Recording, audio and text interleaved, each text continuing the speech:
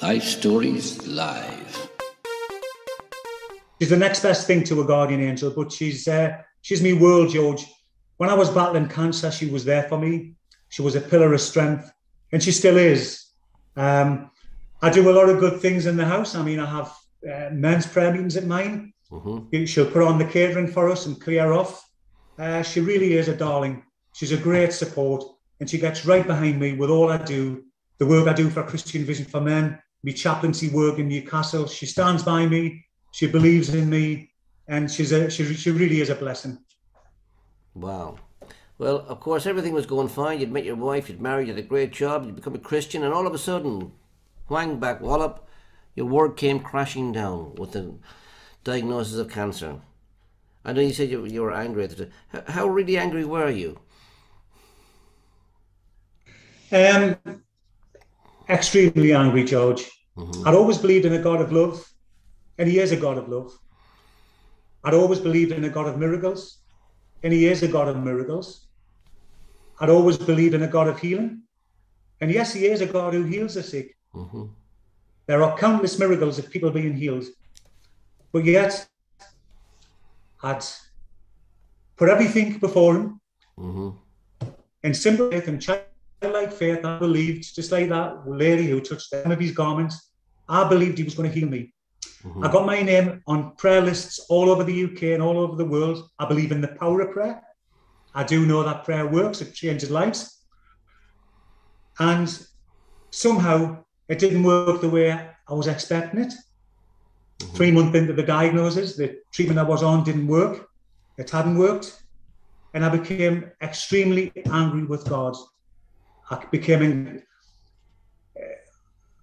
wouldn't say I was wanting to abandon my faith, George. That would be sort of a bit silly to suggest that.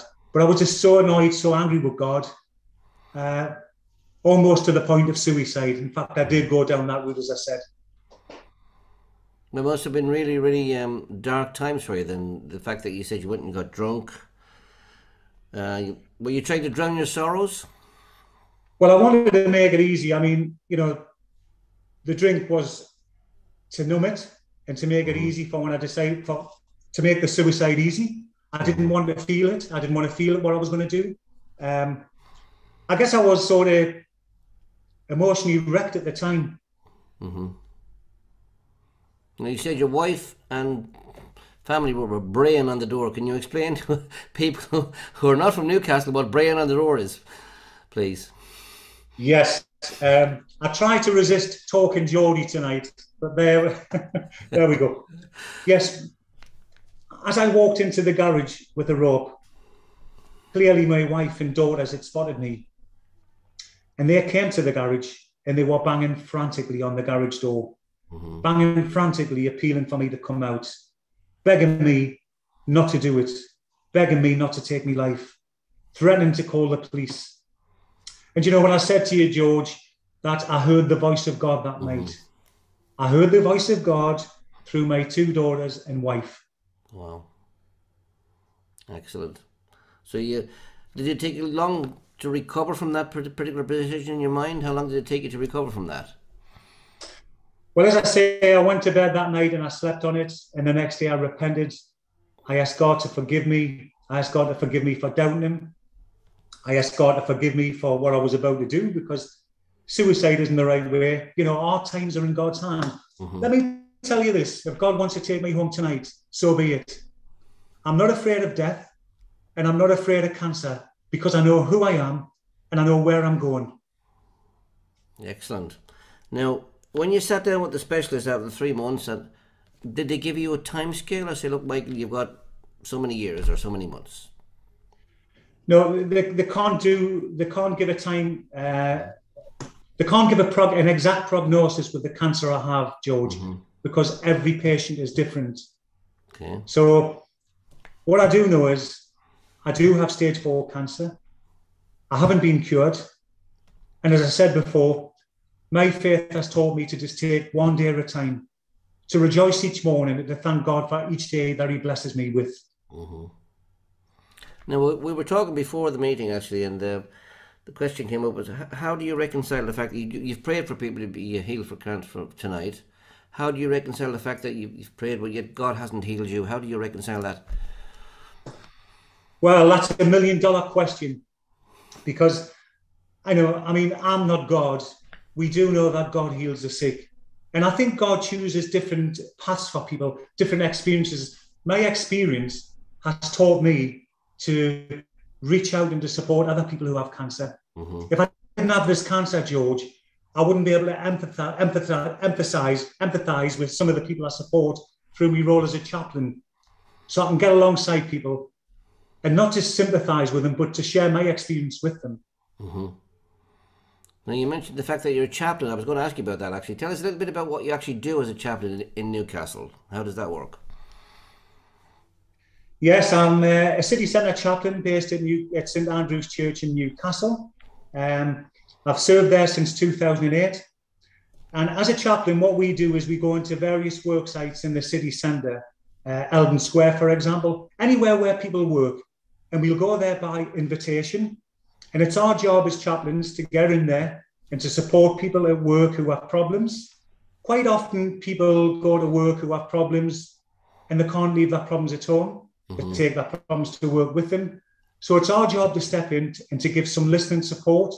And quite often what we do is we signpost people to Samaritans, to bereavement counsellors, and to other networks who can support them. Mm-hmm. I think the chaplaincy work, George, is a ministry which I absolutely love doing. It's an opportunity to go into the workplace and to share God's love with people, to let people know that we care, to let people know that there is someone there who they can turn to. And I think it's a great ministry. It's a ministry which I absolutely love doing. And is there opportunity, of course, with this chaplaincy to share the gospel, or is it mainly social? Well, what we're told, obviously we've got all this...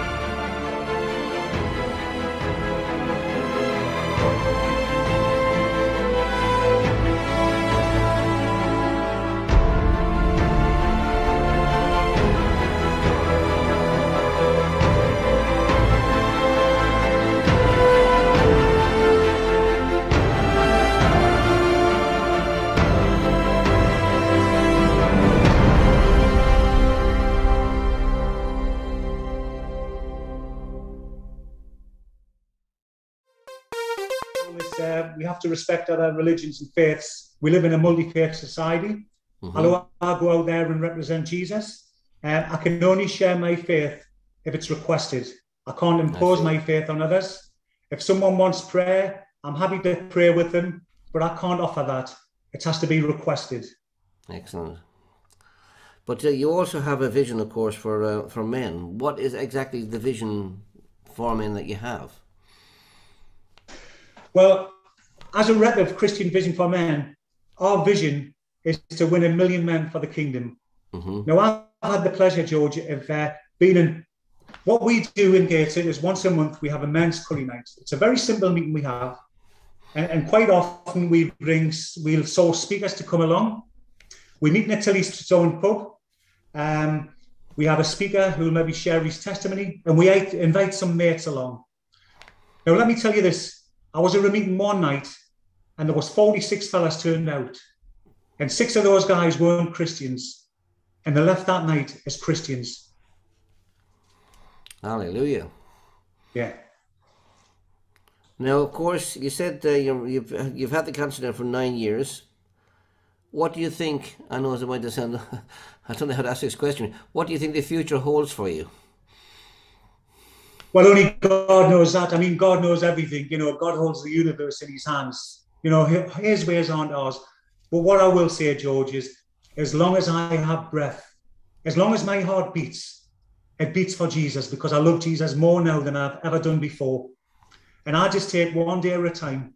I don't have any fear of cancer. I'm repeating myself here. I don't have any fear of death.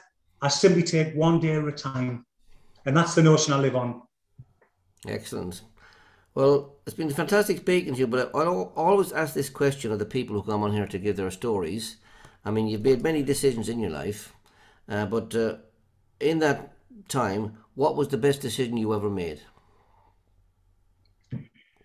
Well, I need to be careful here. I better turn the voice down because my wife's sitting next door.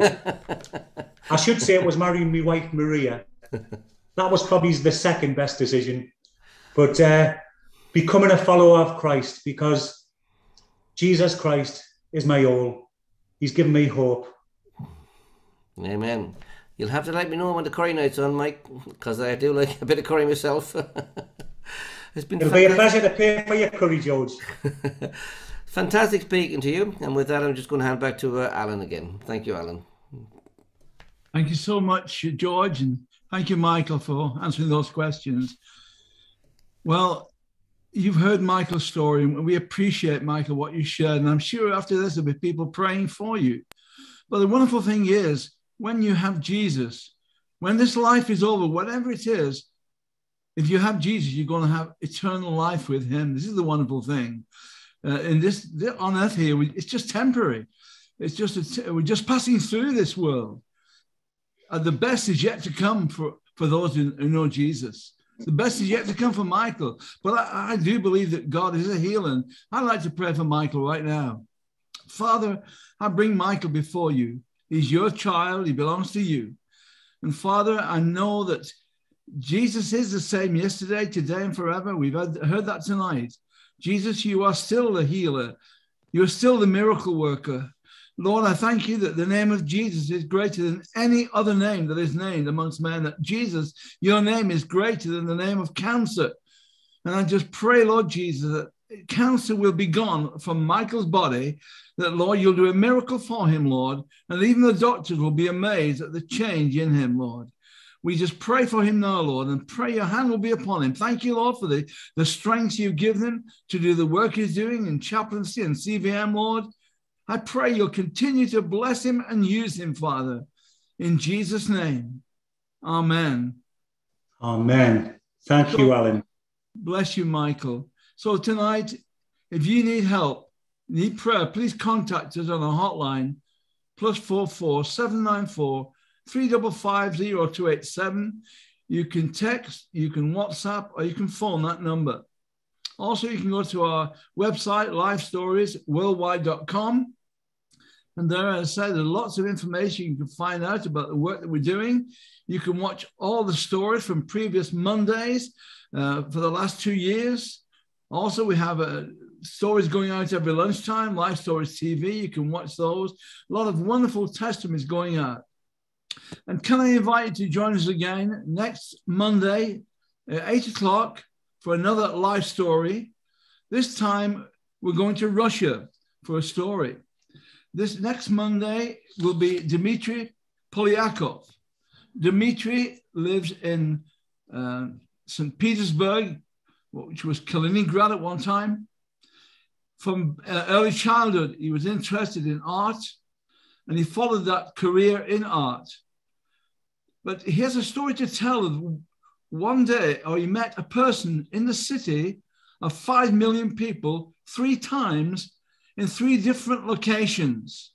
He said it was a heavenly coincidence, and how he was given the Gideon's Bible, and he sought out the largest dictionary he could find, because the Bible was in English, and then he couldn't understand English. But now he'd probably be sharing his testimony in English. So please join us again next Monday to hear the story of Dmitry Polyakov.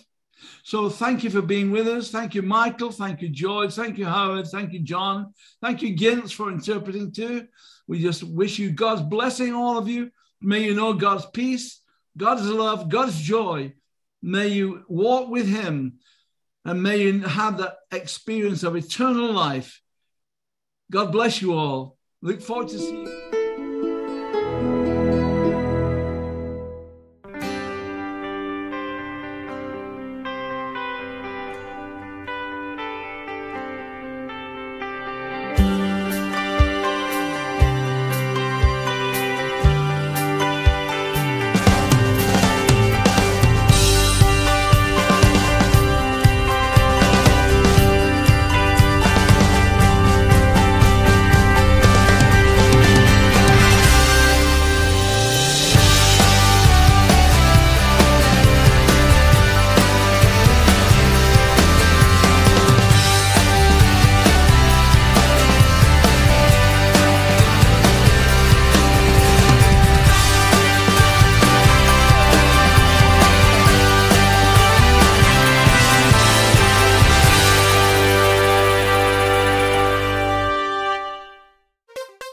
Life Stories Live. Life Stories.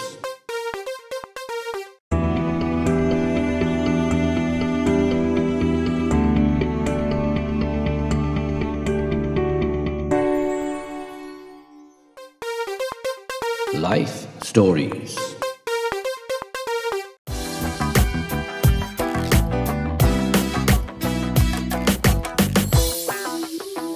This is Victor Lopez, the director of Victory Outreach Men Home in Fallbrook, California. Victor, go ahead and share your testimony. Yeah, hi, my name is Victor Lopez. First of all, I want to thank God for my salvation. 7 years ago, I used to find myself lost in drugs, alcohol, and gangs. Lost my family due to the lifestyle that I used to live before. You know, lost my wife, lost my kids. You know, I hurt my wife for so many years that she didn't believe me no more that I could change. But it was until 7 years ago that I met Christ in a recovery home called Victory Outreach Men's Home Vista. And it's right there where I realized that I wasn't made just to be a drug addict or a gang member, but I knew that God had a purpose for my life. And I believed it because, you know, many things have passed in my life that I know I shouldn't be here, but it was because of God's mercy and grace that I'm still alive. And in that recovery home, I was able to get set free from the drug addiction, the chains of gangs, chains of bitterness, of hate, of remorse, of guilt. But after believing in God and giving my life to Christ, I was able to restore my matrimony. I was able to restore my kids. I was able to be back with my family after a year being in that recovery home.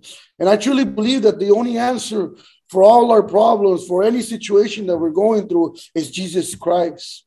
I believe that he's the only way. There's no other way other than Jesus Christ for our lives. And I believe also that if it wasn't for him, where would I be? I would be in a prison cell. I would be dead.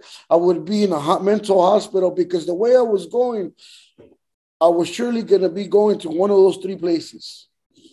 But it's because of his grace and love and mercy that I'm still standing here. Now I'm serving the Lord together with my family, my wife, my kids, in the men's home, helping other men able to change their life through Christ, able to restore their families, their loved ones, maybe those that they hurt. But it's all through Christ that they're able to do that. And I thank God, because I got 7 years that I haven't got back. 7 years that I haven't tasted any alcohol, drugs, anything that I used to do, because the word of God says, for whoever is in Christ, he is a new creation. All old things are past. Everything is made new. And I thank God, because I don't live in the past no more. I live for what God has for me in the future. And I just want to encourage you that the only answer and the only way is Jesus Christ. For any situation that you're going through, any problem, or maybe you're going through the same thing, Christ is the answer. God bless you. Life Stories.